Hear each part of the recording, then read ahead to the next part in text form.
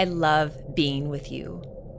It is that simple. And my love for you, my view of your future, my knowing what is ahead, the room prepared for you, the place I have for you by my side is what I see too.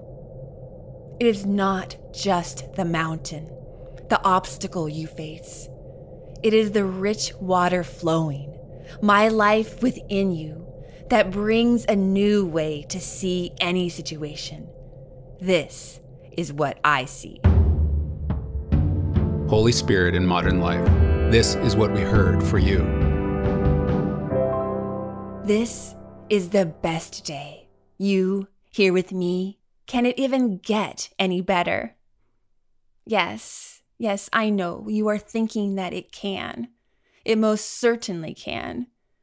When I tell you I'm excited about this day with you, I want to make something clear. I am not overlooking the challenges you are facing. I know the mountain looks daunting, that you don't know how to navigate obstacles so far, so high. How you wonder, how can I get through? So when I proclaim to you that today, this day is the best day, you wonder how can this be? I love being with you. It is that simple.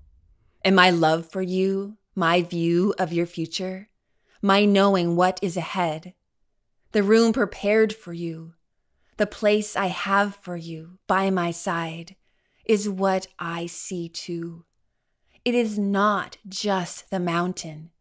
It is the rich water flowing, my life within you that brings a new way to see any situation. This is what I see. That mountain, I can show you the way through. That financial stress, I can give you counsel. That unknown result, I can give you patience as you wait and trust in me.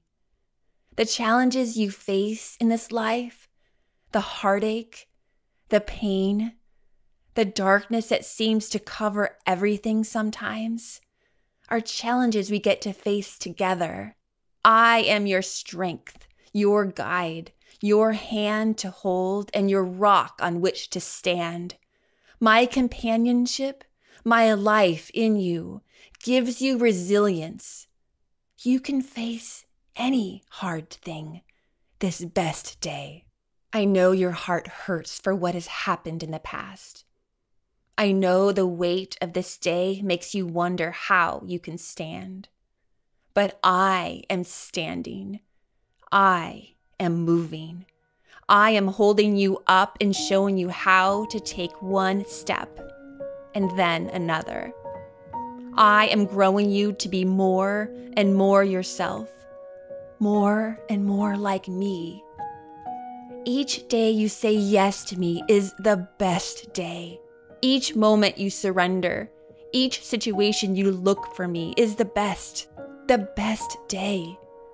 For in these moments, you are growing in your fullness. You are growing in your faith. You are growing in your love for me. And there is nothing in this life you need more than that.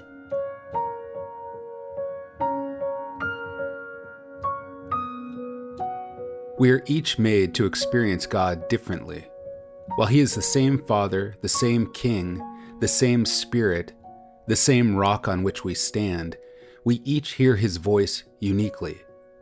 We have experiences with Him that are different than anyone else's. And your saying yes to these unique opportunities can make any moment, no matter the challenge you face, into a best day. So your best day with Jesus. What can it look like for you? Well, let's look at how He's made you. What are your favorite things? What are those things through which God designed you to experience His love personally, uniquely? Let me give you some simple, practical examples.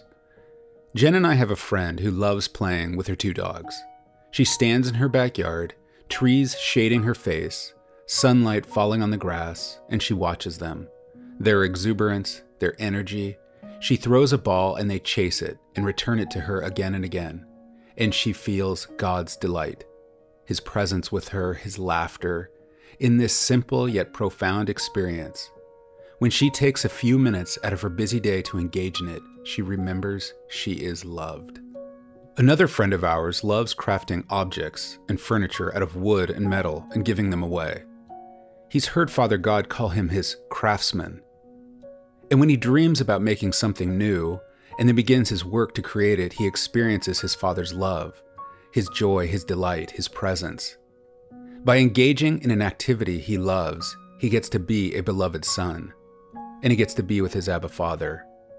And those days are always among our friend's best days.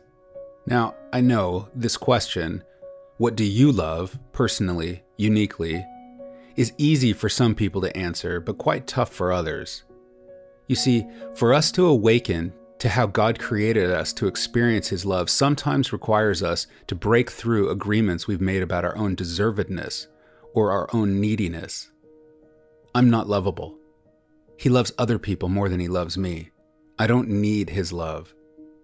These kinds of agreements stand in the way of His love, in the way of our receiving His love and care. And Father would never agree to them. So as you do this exercise, when and if these kinds of agreements arise, recognize them and renounce them because they aren't true. God made you so that He would have someone to love. Standing now in eternity, He sees everything you are and everything you will be, everything you've done and everything you will do, and He loves you still, enormously. He saw all of that before He even made you, and He made you still. He made you to be loved, and He will not be denied. No matter what you decide about yourself or about Him, you cannot stop Him loving you. But you can stop yourself from receiving all of that love. So again, as you do this exercise, when and if negative agreements arise about you or about God, just recognize them and renounce them in the name of our King. Okay, now and for the next few moments, as the music plays, pick up a pen or open your tablet or laptop and simply write down what you love. Make a bulleted list. Come up with between 10 and 25 things you love doing, activities that bring joy, experiences that make you feel alive. Don't list anything because you think it'll make others think you're cool or saintly. List things that move your heart, get it beating fast, or slow it down. List things that give you rest, restore you, give you recreation, or connect you to God and to other people. List things that allow you to worship Him in the doing. And then, when you are done, once you've gotten your list together, take it to Jesus. Ask Him what He thinks about your bullet points. Ask Him if He thinks it's accurate, and then edit accordingly. What you'll end up with is a roadmap to get to your best days.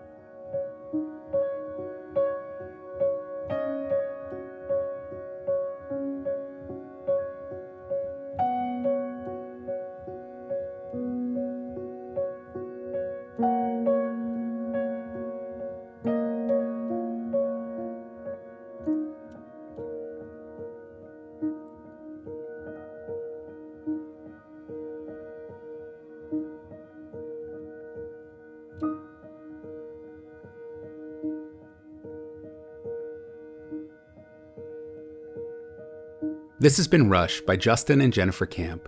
Music by Igor Karbarov. Production by Frank Montenegro. Thank you for listening along with us. And if you want to leave a comment telling us what you experienced while creating your What Do I Love list, you can do so right now over at rushpodcast.com, or let us know by direct messaging us on Instagram @rushpodcast. We'd love to hear what your experience was like and encourage you on.